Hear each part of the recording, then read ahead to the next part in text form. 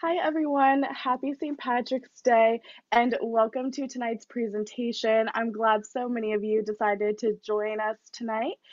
Tonight, we are joined by someone I'm sure many of you already know, Montgomery Countryside Alliance board member and local historian Kenny Scholes. Reminder, please remain muted during the presentation. You can send any questions you have throughout in the chat, and as always, there will be an opportunity at the end to unmute for Q&A. Thank you to tonight's featured sponsor, the R. Edwin and Winsome S. Brown Foundation. If you enjoyed tonight's presentation, make sure to check out our website and register to join us again next week. Without further ado, Kenny, take it away. All right, thanks, Dottie. Let me see. Can you let me share my screen? Doesn't seem like it's letting me. Yes, 1 second.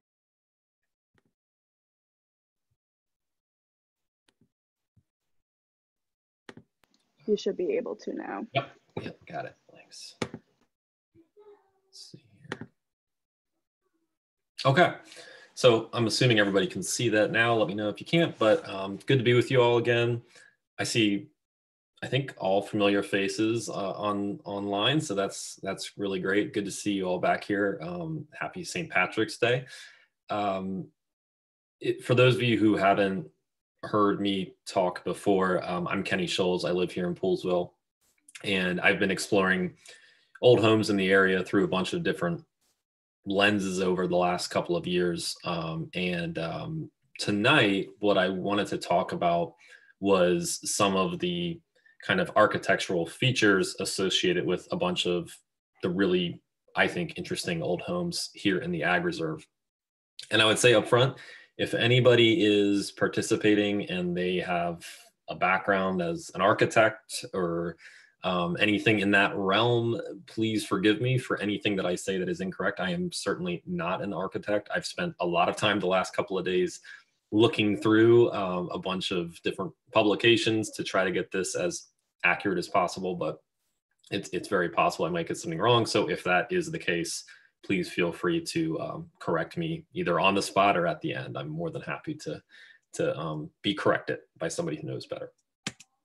So, you know, I think as I was over the last couple of days thinking about what I wanted to talk about and then deciding that I wanted to talk a little bit about the kind of the architectural design and the evolution of home architecture here in the Ag Reserve, one of the things that I kept kind of thinking about is why does this matter? Why, like, even for myself, why should I really even care about whether a home is Victorian or from the Georgian period or what the brick structure looks like on the side of the house?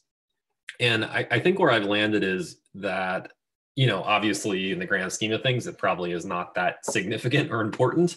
But I think very much like art or like written word, as I've stated here, the choices that architects and builders made through the last couple of centuries here in the Ag Reserve were all by design, pun intended.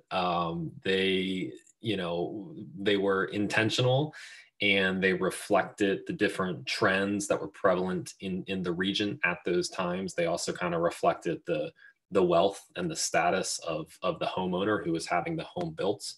And so I think, you know, it's on some level, it's just really about appreciating these old places and really kind of being able to appreciate them on a next level. Admire the craftsmanship that went into a lot of these amazing homes. I mean, to think about some of these places that have been standing for, you know, almost 250 years now, that's pretty impressive when you think about it. And so certainly, and especially given, you know, the relative lack of tools and equipment that builders in those times had compared to us today, you know, I think it's worth some time to study their work a bit. Also, and just on a side note, you'll sound really cool when you are sitting, you know, outside of Locals drinking coffee this weekend, and you say to somebody at the table how much you admire the cornice work on the old home there, and they have no idea what you're talking about, but you're going to sound really smart and maybe a little bit pretentious, but that's okay. Okay, so before talking about specific homes, which I'm going to do, in specific kind of architectural periods. What I wanted to do was kind of just do a quick note on some of the architectural features, because you'll see these terms throughout, and I just want to make sure everybody's kind of generally familiar with what they are. Some of these might be review for some of you. A lot of them were new for me, frankly. So the first is cornice. And so when we say cornice, that is essentially, you can see in the upper left-hand picture, that's the Joseph White House built in 1824. And it's got really beautiful cornice work, which is kind of that part where the wall hits the roof line. And a lot of these old homes, especially Federal and Georgian style houses, which we're going to talk about, they are decorated cornices. And normally these decorations are called dentils. In a lot of homes here in Poolesville and really throughout the Ag Reserve, they almost look like teeth. They are essentially bricks kind of pulled out in kind of patterns. And you'll see that it's on some of these pictures. The cornice work with the dentils here at the Joseph White House are actually quite ornate, and some of the nicest I've seen in these parts. Below that, we have lintels. So lintels are kind of the supporting structures that sit above, typically above windows and doors. On a lot of Federal homes, they are just brick, but kind of facing in different directions. And in some places, like here, the Vera Stevens house, which, as hopefully you all can recognize, this is the locals cafe location before all of the work was going on there. But here, what they painted that lentil work white, so it kind of stands out. In the upper right, we have the Nathan Poole house. And the feature that I'm highlighting here is called quoins. I had to look that up online to make sure I'm saying that right. And they are both a aesthetic and structural kind of design element. So the aesthetic is, you can see kind of these large, almost interlocking blocks. In this case, they are painted different than the rest of the house, really to kind of stand out as an ornamental feature. But they also serve an important role structurally in kind of keeping walls together and keeping corners tight on old places. And then finally, in the bottom right, this is from I believe it's the Greenwood house. These are what we would call transom windows. So those windows that you see on a bunch of old houses next to the doors and above are called transoms. So the ones on the side, normally you'll see them referred to as side transom windows. Sometimes you'll see them referred to as transom lights.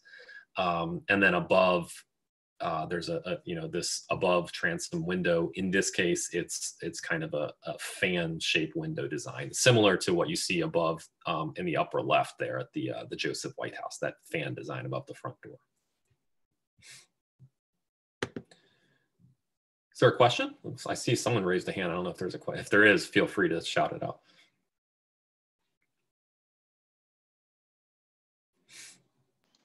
Tom, feel free to either leave your question in the chat or unmute and ask.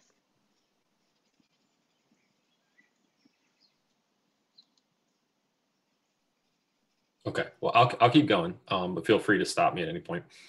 So the other thing that I wanted to point out is, and I think this is one of those things that is super into the weeds. I think it's cool though, because it's almost like a little unwritten language on old homes that 99.9% of people are going to pass right by every single time and not even notice. But even the way that the bricks were laid connotate a certain level of status and a little bit of the time period. And so you can see kind of on the left this diagram of these different brick patterns that you might see on homes. And if we think about a brick, if you were to hold a brick up in front of you and look at it from the side, the long side of it is called the stretcher. And then the short little blocky side is going to be called the header. And so what you have here is kind of these different patterns where stretchers and headers are kind of used in different sequences. So if we look at the Vera Stevens house in the upper left picture, what we're seeing up there is common bond, right? And so the common bond pattern is where you have typically a row of all headers And then normally it's 5 to 7 rows of stretchers and then another row of headers, right? And so it's kind of this pattern. And what's kind of interesting about the Veers Stevens house is on that upper left picture, that's the side of the house. And the bottom left picture is the front of the house. And on the bottom left, it's running bond. So it's all stretchers. This is what you see normally on new houses. This is kind of a newer pattern, which could have been done for a couple of reasons. It could indicate that the brickwork on the front of the Veers Stevens house was redone at a later date than when it was initially constructed in 1840s. Or it could be that for whatever reason, the owner of the home at the time decided that he wanted the front of the home to appear somewhat different in pattern than the sides, which a lot of times we see when we see homes that are built out of stone. We see the best stone used for the front and then kind of more rough hewn stone used on the sides and the back. So it's some kind of design choice. I'm not exactly sure of the reason in this case, but interesting to see. And then in the upper right, we have the Dr. Thomas Poole house. And you can see this is what's referred to as Flemish bond, where it's the row of those headers, and then above it, it's the stretchers, and then above that, it's the headers just back and forth, right? So kind of a different pattern than that kind of common bond form. And then again, if we look at the bottom right, this is the Jameson real estate building. This is right on the side, that whole building is brick, but it's painted white. And again, you've got another example of common bond there. And so it's just, it's one little interesting detail that as you are up close to old homes, start paying attention to, and you'll see different design choices in the way that builders decided to lay bricks. Okay, so what I want to do now is kind of talk through a couple of different architectural styles and the time period in which they're in, and then provide some specific examples from here in the Ag Reserve to kind of illustrate what that looks like. And the thing that I think is really important, and this is something I've really come to appreciate in the last few days looking through some of the work here, is that while these different styles and periods have certain, I would almost call them characteristics, they are definitely not hard and fast rules.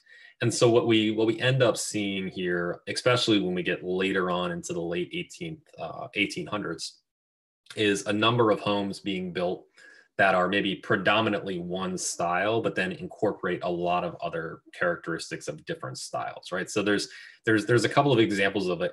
This is just a pure federal home, or this is pure Victorian.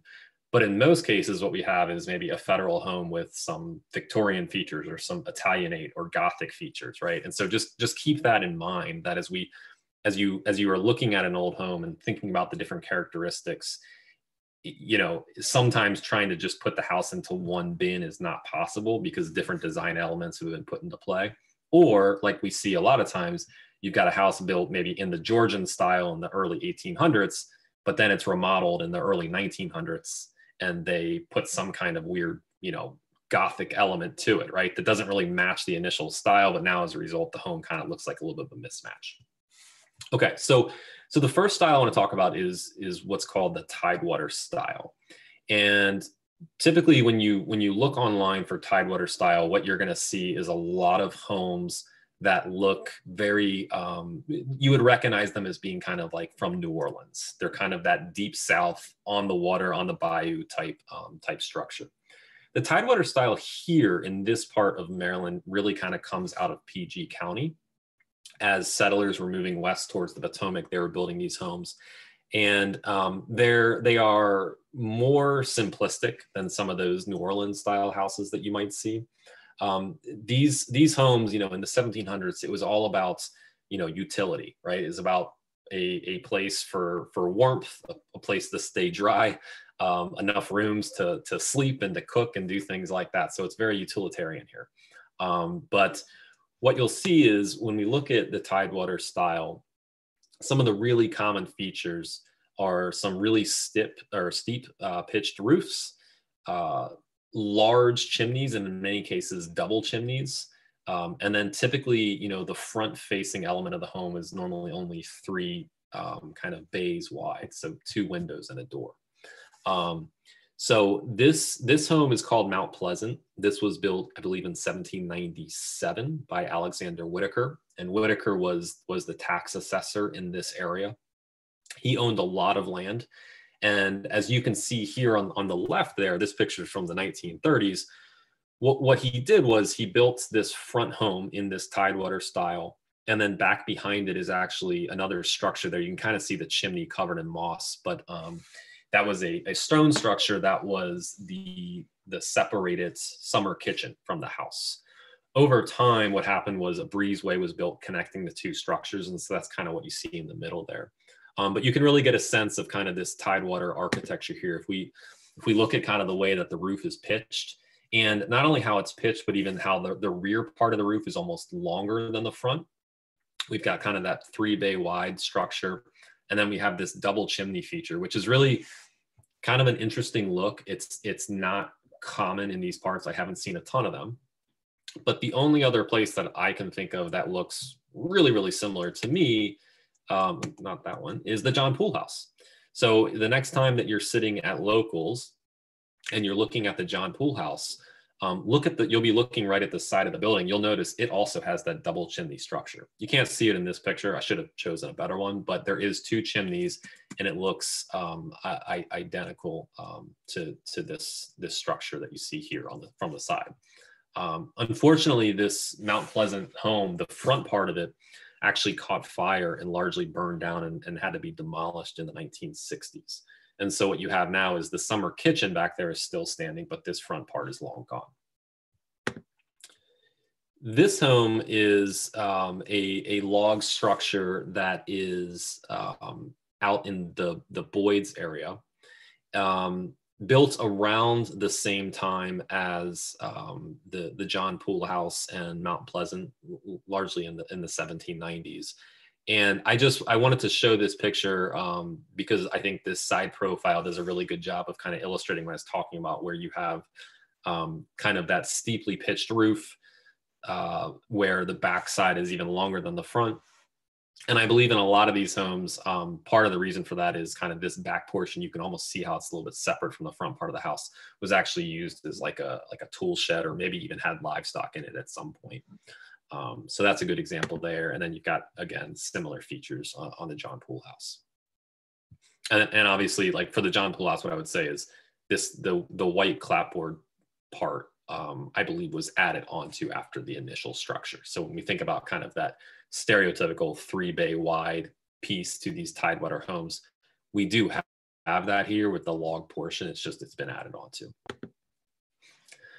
And then we have the Georgian style. So this style really came to the Americas in the 1700s and lasted into around the 1830s, named for the King Georges, 1 through the 3rd. And really, I think the best way to characterize the Georgian style is through symmetry. It's largely blocks that are symmetrical. And let's see. So we have this home here. This is Friends Advice.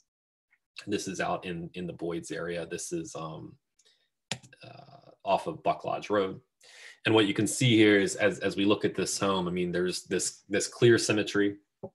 On Georgian homes, what we typically have is the door being centered on the structure, right? So some of these other places you'll see in the federal style are to the left or to the right. This one is typically to the center, and that's normally an indicator of a Georgian home. Another somewhat frequent appearance is those dormer windows up top on Georgian period homes. I'm not completely sure that in this case, those dormers were there when this structure was initially built in the 1800s. They could have been added on later, but they are somewhat in line with the Georgian architecture. And then on the interior, there's, from what I can tell, a sense that some of the finished details on the interior of the home are a bit more kind of like blunt and in your face than in the federal style, right? They're kind of larger. And so sometimes one of the things that I've just found is distinguishing the difference between these Georgian style homes and some of the federal style homes, which we'll talk about in a minute, to me feels nearly impossible. And my guess is that there are occasions where you could have architects arguing over like, oh, is this federal or is this Georgian? But from what I can tell, sometimes the distinguishing features are actually from the interior and not the exterior. So a lot of times what you see on the exterior of a Georgian home is going to look really, really similar to what you might see on a federal home. This is another example. This is Aix-la-Chapelle. So if you get a chance to go out to Landmade Brewery this weekend, the new brewery that opened up, it is on the property of Aix-la-Chapelle, built in 1812. This is the main block of the home. And it's another example of, it kind of defines all those features I just talked about, the symmetry, the central door, the dormers. The dormers were definitely not original in this case. I know that for a fact, but they were added on to later. And one of the interesting things that I've kind of seen is typically Georgian homes don't have, and we talked about those side transom lights or transom windows next to the main front door. You don't see them here. Most of the Georgian homes that I've seen do not have those windows. I've seen some that do, so it's not a rule again, but that seems to be one of the distinguishing features that I've come across, at least in this part of the Ag Reserve. And then this is Chiswell's Inheritance, built in 1796. So this is Stephen Newton Chiswell built this home. I've talked about this one at length. I think it's arguably one of the most important homes in the Ag Reserve. Really kind of starts the lineage of the Chiswell family, which was a really wealthy family in these parts. I think, this is another case where you would have individuals maybe argue that it's federal home, which fine. The reason I think it looks Georgian is we've got this central door, we've got no transom side lights. Notice kind of those cool brickwork lintels over the windows and over the front door. And then obviously kind of that symmetry and very sharply pitched roof there on the front. Okay, so that Georgian period, again, stretches from the 1700s into kind of the first 20 or 30 years of the 1800s. The federal style kind of overlaps with it a little bit and kind of picks up and continues on. And the federal style is, it's thought to be kind of tied to American independence and this kind of growing belief in kind of the American form of government and democracy. And that's kind of where the federal part of it gets its name. It shares, as I mentioned, a ton of similar features with Georgian. I think it's really clear. It's kind of just like an evolutionary, change from Georgian to federal style. And I've even seen a lot of Georgian homes described as like, oh, the central block is federal in nature, right? So, which is weird, but so there's a whole lot of overlap here. So here's Inverness, and I think this picture, and I just got access to a bunch of old pictures from the 30s and 40s of Inverness the other day, but this is the old home built by the White family out in the Dickerson area. In 1818, and it is pretty much a textbook example of federal architecture. We can see here kind of just the really clear symmetry throughout on both sides. I mean, it's absolutely identical on both ends. We have the door, and in this case, off center with the front porch. Really kind of stereotypical design elements that are associated with the federal structure. Again, you can see a lot of similarities to the Georgian architecture, like I showed you. And just to kind of show you what this house looks like from a little bit further zoomed out, this is another one of those pictures that I just got access to. This is from 1942. And so you can see, again, kind of that symmetry there and that front porch. One of the really kind of cool things about this picture is if you look in kind of towards the bottom left there, you see that little like cinder block, or it's not even a cinder block, it's a stone block. That was actually to help individuals get up onto their horses. And it's apparently been there since the home was built, and it's still there today. So that's kind of cool. It's been sitting there all that time. This is Kilmaine 2. So this is a home out on Weishi Road. And it's thought that it was either built by the Trundle family or the Young family. Trundles also built places like Annington, just down the road, and were really wealthy as a result of the wheat boom that took place here in kind of the transition from tobacco to wheat right around 1800. So they had a lot of wealth stemming out of that, where they were able to fund some of these home building projects. The other theory is that maybe the Youngs, who came down to these parts from Hagerstown in 1812, they built East Oaks in the 1820s. They may have had a hand in building this, although we think this home was built around 1812. So I actually think it was, that window is a little bit too tight for it to have been built by the Youngs, but it's possible, one of them lived there at some point in time.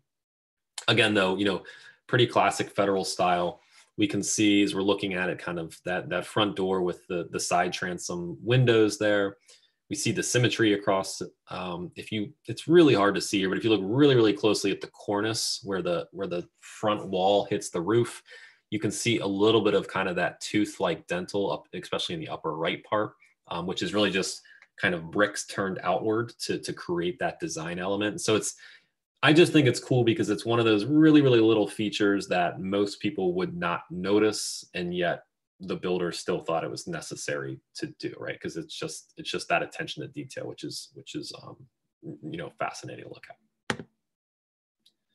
And then I've shown you, previously, but here's the Veers Stevens house, a little bit pulled out, and this is an even better shot of kind of that dental work on the cornices. You can see where that roof line hits that front wall. Those bricks are kind of almost turned out in a little bit of a diagonal manner to create that kind of sawtooth effect, which I think is a really, really cool effect. So the next time you're sitting there with coffee, you can kind of comment to your friends about how nice the dentals on the home are, and they'll have no idea what you're talking about, probably. And then the Dr. Thomas Pool House, which is, of course, right in the center of town. This is another really classic textbook example of Federal architecture built in the 1840s. It's got the side transom windows. It's got the fan light above the top. It's got that symmetry taking place. This home has a lot of interesting design elements that most don't. It's got the fan light for the attic, which is interesting. It's got the aproned chimneys on the side, and then it's got these dormers, which I think are original to the home. So it has a lot of really kind of above and beyond features that make it really fascinating. And then East Oaks, just because I felt like I couldn't go through these styles without mentioning it, just because it is such a another case of a place that is brought up frequently as an example of just very high-end architectural design. Again, built in the federal style. You can see the transom windows to the sides and above. You can see the lintels above the windows. There is some cornice detail in there. It's just hard to see with the shadows here. But again, it's kind of those very classic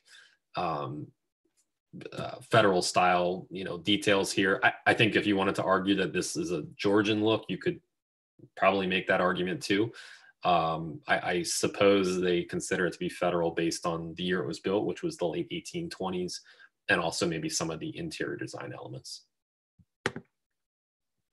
Okay, so as we move towards the middle parts of the 1800s, we start to transition into some different kind of new, not necessarily new for America, but innovative architectural styles with some looks that are quite different and provide a little bit more flair than kind of that Federal symmetric appearance of some of the older homes.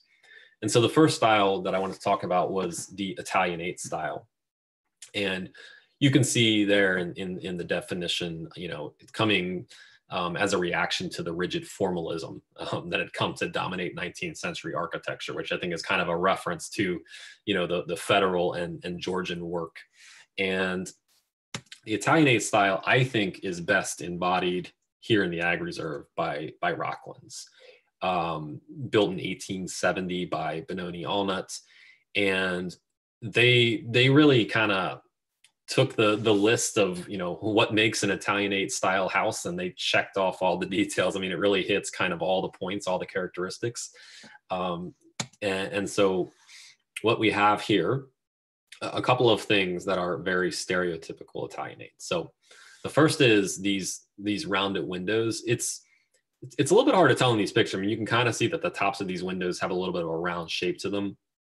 I'll tell you that when you're standing closer to the house or inside the house and looking out, it's much more obvious when you're up close, but they are rounded tops. We have these quoins that I mentioned earlier.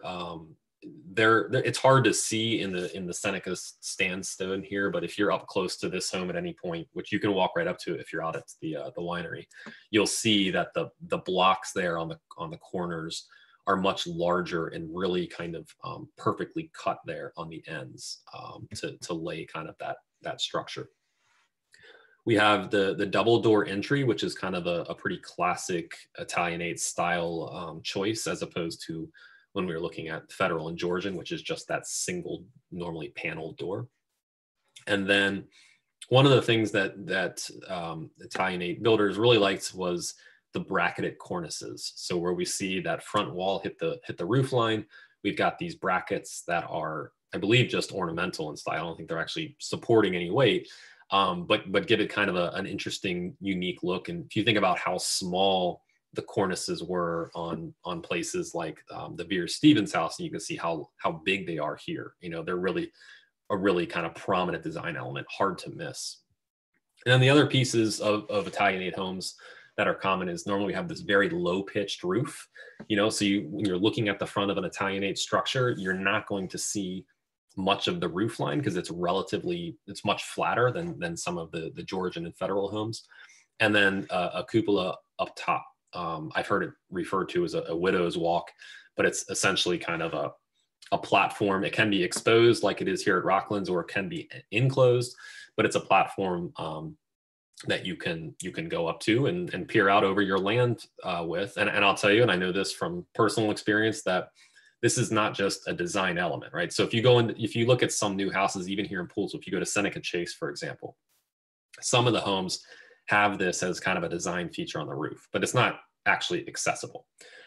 Here it is. If you go into the attic at Rocklands, there is a small ladder that opens to a hatch up here, and you can stand up here and look out over the entire Rocklands kind of, you know, land.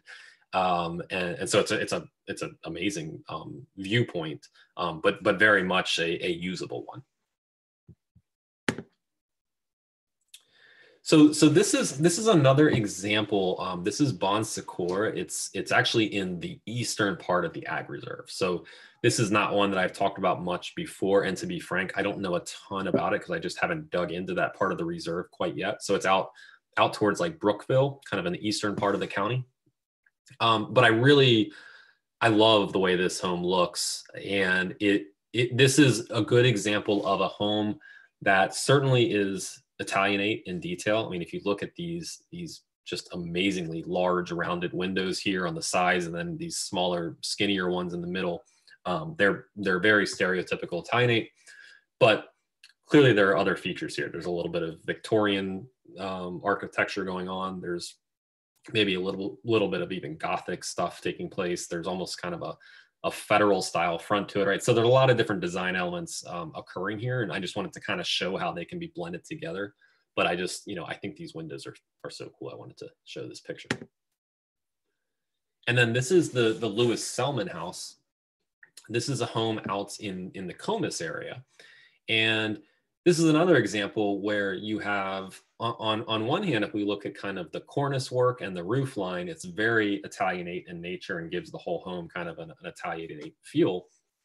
But actually, if we look at the home and we look at the windows and the way the structure is laid out, it's really just a large block. It's more Federal in nature, right? So again, we kind of have this combining of elements in this structure. Okay. So around the same time that these Italianate homes were going up, and there's not that many in the area. Like I said, there's more kind of small Italianate features. Rocklands is relatively unique. But around that same time, what we also had was builders and carpenters coming in on some of these homes and either building completely Gothic style homes, which I don't know of any in the Ag Reserve. But instead, what we have is a bunch of homes that featured a lot of Gothic type features to the structures. And it's really kind of a design element that is reflecting, as you can see here, kind of the medieval design. If we think about Gothic in terms of Europe, I think of like Paris, I think of cathedrals and gargoyles and flying buttresses. It's kind of a nod to that, but in a very much more kind of toned down fashion. And so I think the absolute best example of this that exists is the Nathan Dickerson Pool House, built in 1870. This is out towards Edwards Ferry. This is a picture of the home, I think from around the 1910s, 1920s. Unfortunately, a lot of this Gothic styling is no longer on the home. Okay, so when we look at this, there's a whole lot of things taking place here, and I so wish or hope that somebody in the future kind of brings it back to this house, because I think it's amazing. I also just love this picture because you've got what looks like these four kind of younger girls standing on the porch, and then it looks like an older man kind of sitting in the chair behind them. So there's some fascinating story to them looking out at this person taking the picture. And also note the water tower off there on the left, which is also fascinating. But when we think about the Gothic elements here, we have these very, very steep gabled roof lines. We have these really interesting features called finials, which are essentially like these almost, small like totem pole type structures, design elements sitting on top of the gables. We have this cross bracing across the gables, which is really fascinating. If you look at that, it's a really interesting look. They're gone now, so I got to believe that they are purely ornamental. They weren't in any way kind of keeping loads together. We have the coins down on the left-hand side. You can see them there. They're kind of harder to see in the black and white. And then we have on the porch this very kind of decorative, almost Gothic style trim. So, I mean, this place really is, I just think this picture is such an interesting picture, but it really hits a lot of kind of Gothic elements that I don't think you can find on pretty much any other home, at least in this part of the Ag Reserve. Another one that I just wanted to show is St. Peter's Church here in Poolesville. I don't think that the church in and of itself is necessarily Gothic in nature, but one really strong characteristic of Gothic structures is pointed windows.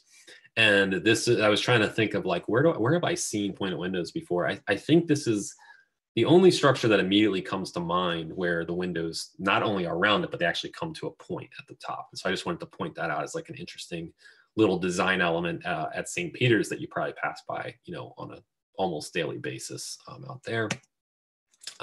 So yeah, so there's not a ton with the Gothic elements. They're mostly mixed into other styles, but just wanted to kind of highlight it is really kind of a cool feature that is hard to find. So if you know of any houses with cool Gothic features, let me know. I'd love to see them.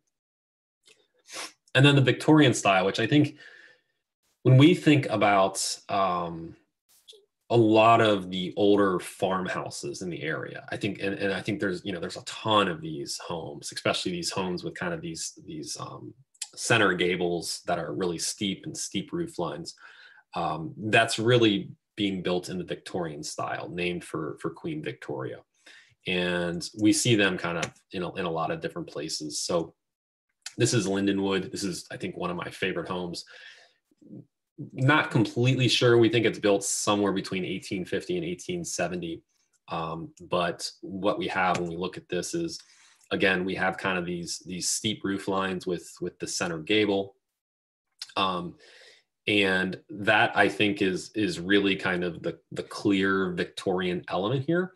But then there's a whole bunch of other features that kind of tie into some of those other architectural styles, right? So we have these bracketed cornices as kind of a design element on the cornice, which is fascinating. We have the attic window kind of got this round curve in kind of an Italianate style. And then we have these transom windows in a very kind of almost federal look. So we have this really beautiful home that I think is very nicely incorporated a bunch of different kind of architectural styles or evolutions over the years into one home. We also have the Evans home, which is, you know, right there in the center of town.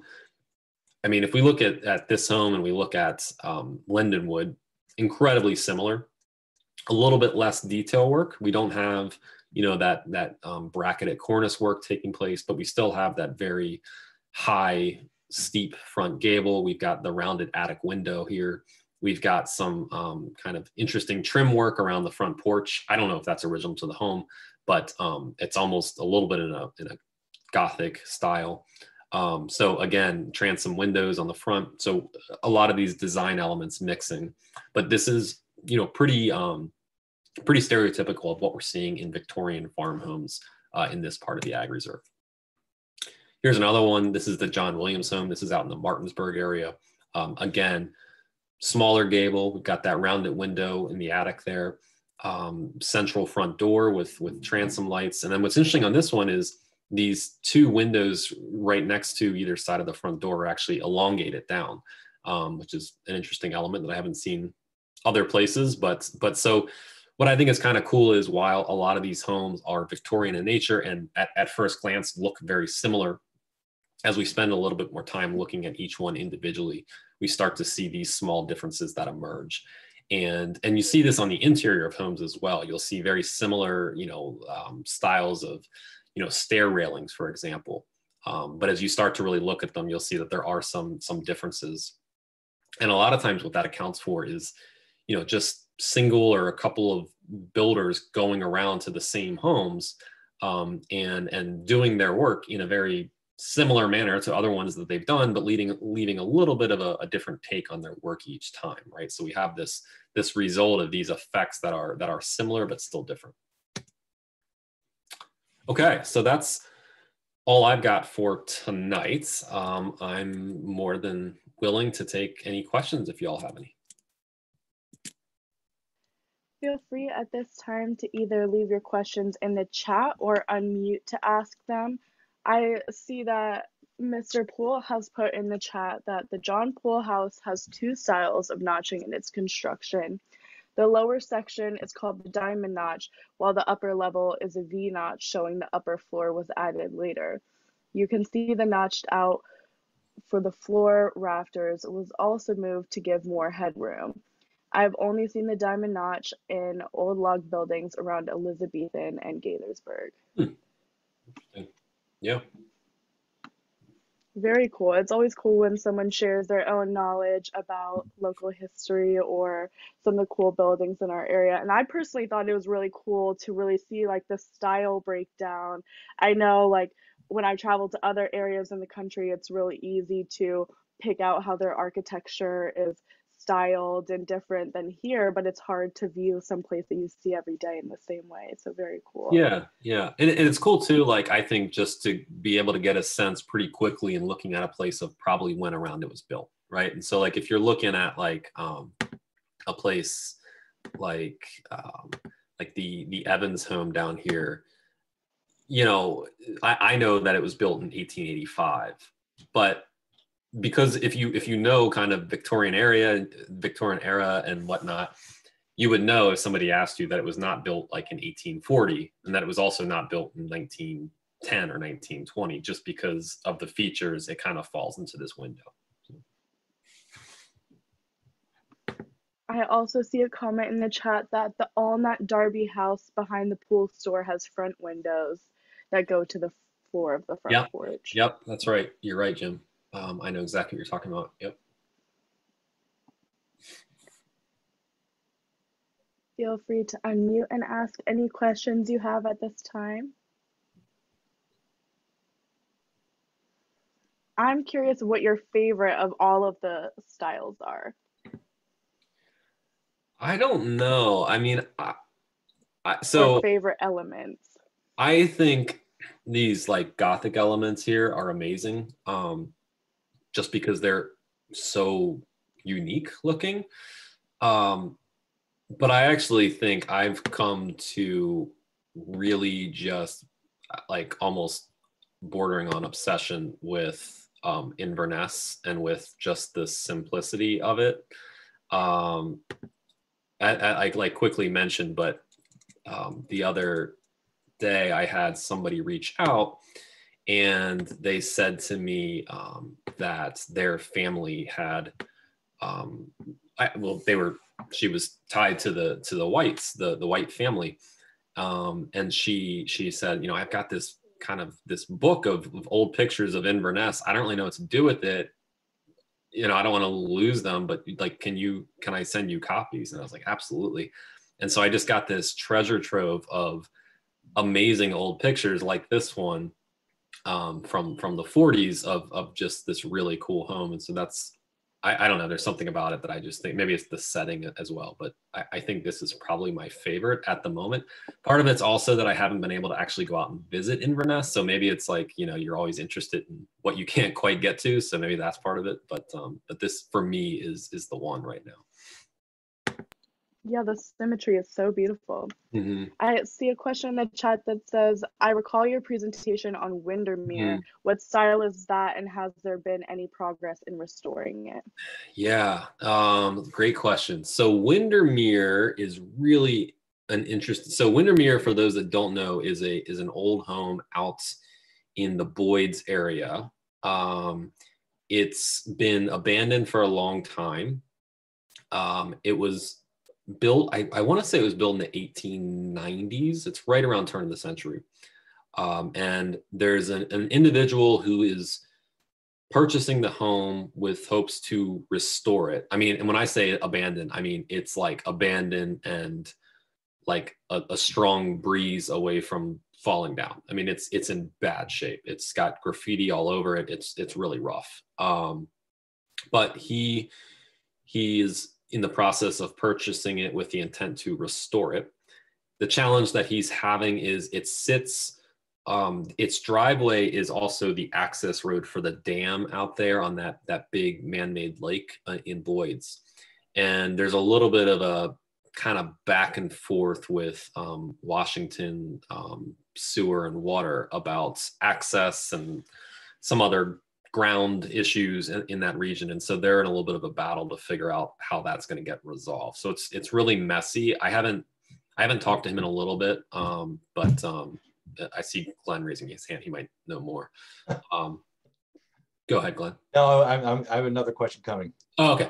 But to answer the first part of this, so Windermere, I think it's largely Victorian, but it's also Queen Anne style. So we didn't talk about Queen Anne just because there's not quite as many. But Queen Anne is like kind of an evolution, I think, of Victorian. It's got a lot of like kind of rounded turns and porches and stuff. I think a really, really good example of a Queen Anne home that's really easy to see is if you go out to Barnesville and you're at that T intersection. If you're kind of looking at the T, you're looking straight ahead and they've got, I think it's Mrs. Brown's attic is that store. If you look right to your right, there's a big white house in Queen Anne style. And I think that's the same as Windermere. Go ahead, Glenn. I was going to bring up that I was on a tour a couple years ago with a local historian, Garrett Peck, and he was talking about the Seneca Quarry. But he was bringing up the fact that a lot of the homes that were built that you just covered tie into the construction era down in Georgetown. A lot of the styles were, a lot of these people were trading, they were in the trade with Georgetown, and they would be seeing these homes being built down there. And they're like, it seems very peculiar that you would see a Georgetown style home sitting in the middle of the ag reserve. And it just, that's why we're seeing them. It's not that these people went off to Europe and came back and said, oh, I'm going to build a mansion. They were seeing these styles right in their own backyard in Georgetown. And they were inspired and they could afford it. So that it's just unique that, you know, this area is seeing this and they're surviving like they do in Georgetown. Yeah, you're absolutely right. And I think the best example of that is the Peters family, which was descendants of, I think, Martha Washington. And they had Tudor Place built in Georgetown, which I think is like a place you can tour now. Yes. But they also then, I guess, wanted a summer home. And so they built Montevideo, which is out there on River Road, right across the street from the Seneca Schoolhouse, in the Federal style. But it's exactly as Glenn has described. It looks like a little bit miniature and not quite as ornate version of Tudor Place in Georgetown, but still an amazingly beautiful home. But yeah, they were seeing things down there and bringing back these ideas. And then I see Steve's comment. Thanks for the positive comments. For the house next to the Darby store in Bellsville, yeah. So that one, I've been inside that one. I think it's built around 1910 or 1920. And I know that the county owns it, and they've been in there recently doing some restoration work. I know they had torn out all the floors and replaced them and restored them. They're really doing a good job in there of getting it back to its kind of original design. And I'm not sure exactly what the county's long-term plan is about it. It's a home. So I want to do another tour here soon in the spring, and that's a place that I would like to do if the county will let me. I think they would. It's just going to be up to like if they have construction going on in there or not. It's a really cool home. If you go to my website, which I will type into this chat here right now.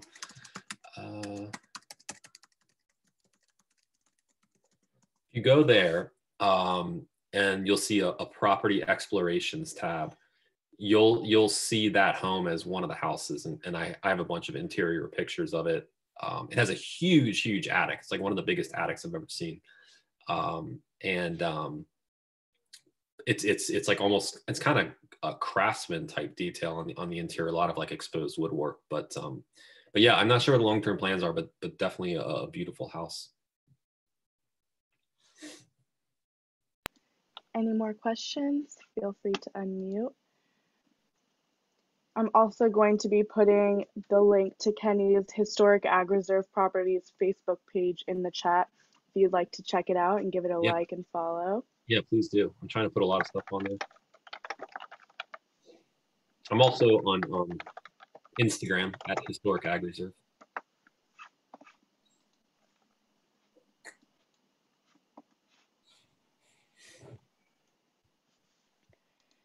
Well, if we have no further questions, I would just like to say I hope you all enjoyed tonight's presentation as much as I did and learned something new about architecture in our own backyard. If you think of any questions you have, as always, you can email us later at info@poolesvilleseniors.org. If you'd like to unmute or turn on your camera now to say goodbye, now's the time. And if you're joining us on Facebook Live, please leave a like and a comment. We'd like to thank Kenny for his presentation, as well as our ongoing sponsors and private contributors that help us keep our programs going because we love putting them on for you. If you enjoyed tonight's program, please consider joining us for more upcoming events. We'll be back this time next week with the Riches of Richmond. And as always, you can go to our website, poolesvilleseniors.org, for more info and registration for all of our events. Thank you all so much for joining us. Have a good night and happy St. Patrick's Day. Thank you.